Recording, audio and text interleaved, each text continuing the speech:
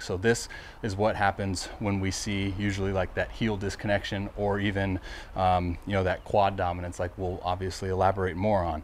So then this move right here then prohibits the athlete to really optimizing that hip shoulder separation. Why? Because you have Bach,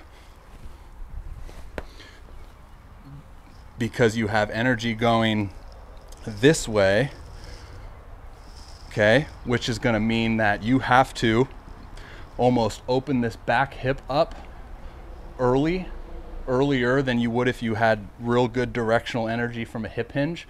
So then this has to open up to be, you know, in a somewhat efficient, consistent position at ball release. So then that's going to limit your ability to maximize that hip shoulder separation, because this throwing shoulder is now going to have to match that rear hip angle to throw and be on time and be consistent and you know, to compensate, right? Unless, or instead, what we want to see is optimize of the whole entire delivery. But when talking about, you know, that hip hinge pattern and why it's so crucial, and you know, why we see so many breakdowns, is because when we hinge, not only are we really maximizing our relative strength in terms of, like, just think about it in super simplistic terms. I've tried to dumb it down, and I've come up with this analogy of, like, we're able, and say we're in the gym, right? We're able to pick up more weight from the ground, right, than we are if we had to squat that weight. Okay, so two different patterns. One, obviously, hip hinging, right, RDL stuff, and then the other, squatting, right, where you see that knee go over. Now, the reason why I use that analogy is because more oftentimes than not, it clicks with a kid because he's got ridiculous deadlift numbers, because you're able to pull and really use, you know, your glute, and then you know, their squat numbers or whatever. But the other importance is that our glutes are the biggest, most strongest muscles in our body. Okay, so when we're talking about applying force into the ground, when we're talking about really maximizing that potential kinetic energy that we're going to be getting up through the kinetic chain and out through the fingertips, we really want to maximize this, right? So if we can hinge, we can therefore get into a more powerful position, utilizing our biggest muscles, apply more force and energy into the ground, okay? Hold and accept more, transfer more, okay? But also, on top of that, is now our direction becomes way more linear, which is now going to maximize our ability to create a ton of separation, right? So now with this trail hip going linear and not off alignment, we are now able to really create that rotational elastic energy, because now this can open up on time into a relatively simple 45-degree angle at front foot strike. And then now we can think about that counter rotation of the trunk and the shoulders, right? So then we create this, and this is, you know, this is like the biggest indicator of throwing velocity, is the amount of hip shoulder separation, okay? So then once we get into that optimal position, now we have all this built up elastic rotational torque energy, whatever you want to call it, like, we have it, and now we're able to express it out front, and all of these patterns that we're talking about are in sync, on time, happening, you know, in the blink of an eye. So it's important to really maximize the ability to hip hinge. And I understand the dynamic of an individual not having, you know, like from an anatomy standpoint, not having the ability to hip hinge.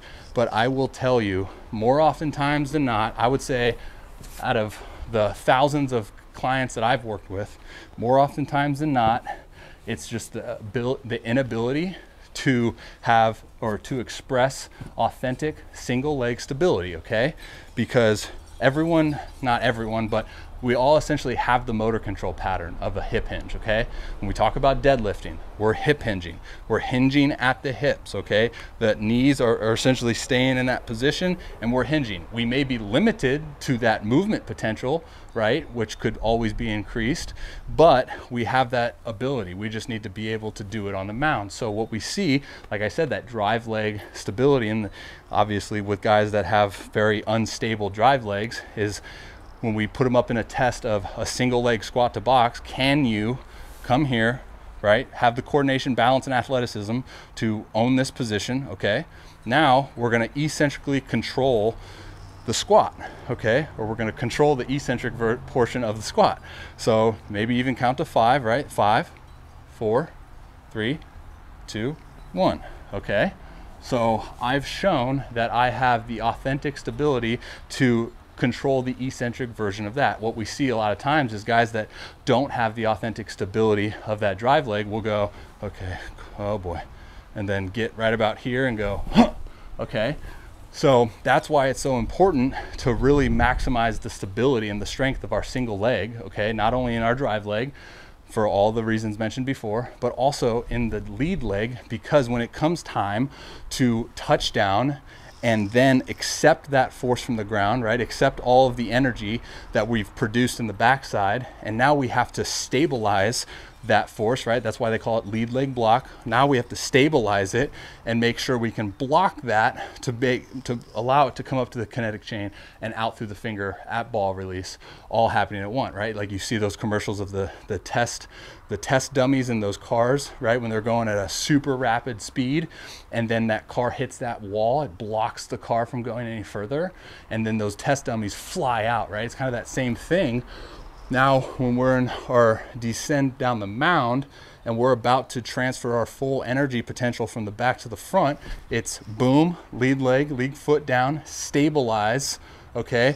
Then now the pelvis rotates, okay? The pelvis rotation now pulls that femur into that lead leg block out through the fingertips of ball release. Now you have complete mechanical efficiency, and that's when you start talking about that effortless velocity, okay? That's where it's at, guys. The ability to not try to throw hard, not think about throw hard, not think about arm speed, but when it comes time to throw, it just comes out hot, because all of the moving parts in the delivery are flawless, you know? Like obviously we're not always going to be perfect, but all of the moving parts in the delivery are occurring on time and in, you know, in session with one another. And then it's boom, then you can finish like a gangster and be like, what up, dude?